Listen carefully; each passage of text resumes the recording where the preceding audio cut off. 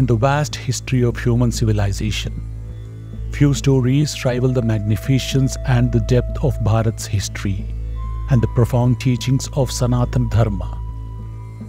Nestled among the cradle of ancient civilizations, Bharat has been the crucible of spiritual evolution, nurturing profound philosophies and timeless traditions that continue to shape the ethos of humanity. At the heart of Bharat's cultural landscape stands its temples, architectural marvels that serve as sanctuaries of faith and devotion. These sacred structures, adorned with intricate carvings and towering tops, bear witness to the enduring legacy of Sanatana Dharma.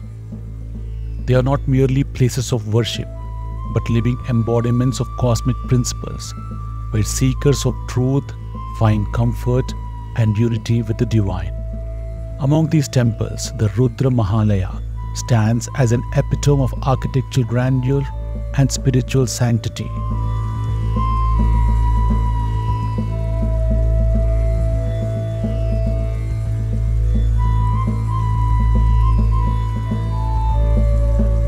Nestled among the fertile plains of Gujarat, this magnificent temple was built during the rule of Solanki dynasty in the 11th century.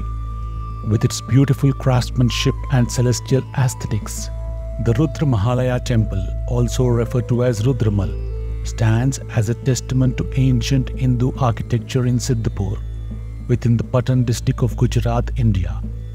Its inception dates back to 943 CE, when construction commenced under the patronage of Mularaja. However, it wasn't until 1140 CE that the temple complex was completed under the rule of Jayasimha Siddharaja, a prominent figure of Chalukya dynasty. Tragically, the temple fell victim to the destruction at the hands of Islamic rulers. Initially ravaged by the Sultan of Delhi Alauddin Khalji, it faced further desecration and substantial demolition by Ahmed Shah, the Sultan of Gujarat, from 1410 to 1444. Portions of the temple were repurposed into what is now known as the Jami Masjid, the city's congregational mosque. Long ago, Siddhapur was called Śristhala. Later, it was named as Siddhapur to honor Siddharaja JayasiMha. He is remembered for finishing the Rudra Mahadeva temple in the 12th century. According to Puranas, Śristhala holds the highest reverence within the Sarasvata-maNDala of Gujarat. The Bhagavata Purana links it closely with Kardama rishi, who established his ashram here, and with Kapila Muni, whose birthplace was believed to be along the sacred Saraswati river. Originally known as Vindusara, it later became famous as Anahila Pataka or Anahila Patana, which is now called Patan, was constructed in the year 745 by Vanaraja, the founder of Chavatkata or Chavda dynasty. However, its golden age came during the rule of Jayasimha from 1094 to 1143, the most prominent leader of the Chalukya or Solanki dynasty in Gujarat. Jayasimha held a deep respect for Śristhala and frequently visited to be among the sages and saints who resided there. Legend has it that Jayasimha defeated and subdued Barbara, a demon troubling the holy men in Śristhala. Barbara then became his royal servant, performing extraordinary feats. This earned Jayasimha the nickname Siddharaja. He erected a temple dedicated to Rudra Mahakala in Śristhala, which came to be known as Rudra Mahalaya in the year 1140. The Rudra Mahalaya is described as the most magnificent temple dedicated to Shiva. Today, only a few remnants remain, including 4 pillars on the northern side and 5 on the eastern side, along with the parts of 3-tiered mandapa. Additionally, 4 pillars at the rear, Torana and a cell remain in place after being dismantled in the 13th century. The temple's pillars are said to be the tallest known in Gujarat. Adjacent shrines, possibly 11 in total, some of which were later converted into the Jami Mosque during the Mughal period, likely form part of a grand design dedicated to Ekadasha Rudras. Despite its former grandeur, it is challenging to imagine how Rudra Mahalaya appeared when it stood intact. No similar structure has survived, leaving us only with the legendary accounts like Nainasis, which detail how Rudra Mahalaya was conceived and built. A poem by Lalla Bhatta describes the Rudra Mahalaya. 14 towering stories pierce the sky, supported by 7,000 pillars. In the endless rows adorned with 1,800 statues sparkling with emeralds, it boasts 30,000 flagstaffs, intricately carved with golden leaves. 7,000 sculptured elephants and horses stand in respect to Rudra. Jayasimha's creation, a temple that incites envy among the emperors, sculpted elephants and lions trumpet and roar, echoing all around. Golden kalashas gleam atop the mandapa, held by countless pillars. The statues seem to sing and dance and cast their eyes about. Even the gods cannot contain their joy, blowing their conches. The divine dance enraptured the audience of gods and humans alike. The description of Rudra Mahalaya from Gujarat poem depicts its former glory. According to the song, the temple was said to be adorned with gold, embellished with 1,600 columns, adorned with carved screens and intricate lattices, and adorned with pearls, gems, rubies, and diamonds. The colossal fragments provide evidence of the temple's impressive design. These fragments include groups of columns from pillared mandapa, which likely spanned multiple stories and featured 3 entrance porticos. The surviving foundations suggest that the temple covered an area of nearly 300 feet. Additionally, there was Kirti Torana structure in front of which one column still stands. From its dimensions, the Rudra Mahalaya appeared to have been one of the largest architectural undertakings in the region.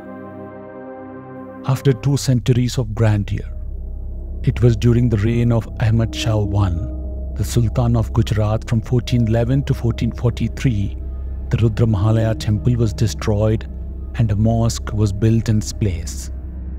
After returning to Ahmedabad, Ahmed led a campaign to Sidhapur, a significant pilgrimage center in northern Gujarat, which was adorned with numerous beautiful temples, some of which were destroyed. Ahmed Shah I was known for his intolerance towards Hindu temples and actively sought opportunities to demolish them. In 1414, he appointed Tajul Mulk to destroy all the temples in Gujarat and establish Muslim authority. This campaign, according to Firoz Shah, was carried out meticulously, resulting in the disappearance of Hindu zamindars from the kingdom. The following year, Ahmed Shah I targeted Siddhapur, where he vandalized the images of the revered Rudra Mahalaya temple and repurposed into a mosque. A poetic narrative of Ahmed Shah's action in Siddhapur is found in Mirati Sikandari, the history of Gujarat, authored by Sikandar bin Muhammad. The historian recounts Ahmed's expedition to Siddhapur in August 1415 with the aim of demolishing temples that house idols made of gold and silver. The narrative clearly mentions that, under what seemed divine guidance, Ahmed Shah marched to Siddhapur for a mission to demolish temples of the infidels and extinguish the cursed fire worshippers' abode. A populous place famed across the lands, the native land of the cursed infidels, with foundations set in sturdy stone, adorned with designs akin with celestial art, doors of sandalwood and fragrant wood, adorned with rings of precious gold, floors gleaming with polished marble, reflecting like mirrors the grandeur within. Fumes of incense filling the air, with camphor candles lighting the space. Every corner graced with arches, golden chandeliers dangling from each. Inside, silver idols stood tall, outshining those of distant lands. Such was this famed ancient shrine, known far and wide across the globe. Ahmed's effort faded from idols' grasp, breaking the hearts of their worshippers. Mosques were raised, pulpits installed, from where Muhammad's law echoed.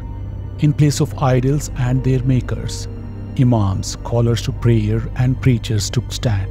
Ahmed's grace transformed this place from an idol's home to Allah's abode. Ahmed Shah finalized the destruction of Rudra Mahalaya. Parts of it were reused for setting up a new congregational mosque, and afterward, there is scarce mention of Sidhapur until the monsoon season of 1573. During this period, Abul Fazl describes it as still being a significant place of religious pilgrimage. The desolation of Hindu temples turned into mosques by the hands of many Muslim rulers in medieval India echo a painful history.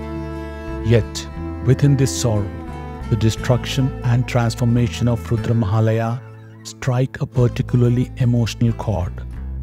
Its creator, Siddharaja JayasiMha, earned the respect of Muslims as a defender of their sacred spaces in Gujarat.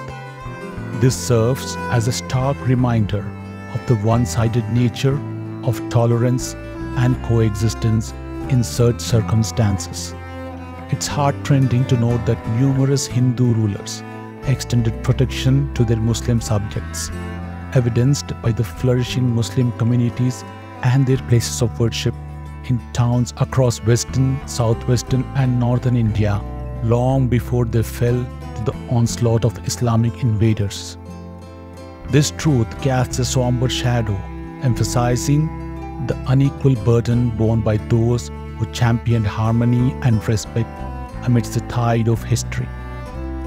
Though the physical structures may have crumbled, the spirit of Rudra Mahalaya endures, resilient and eternal.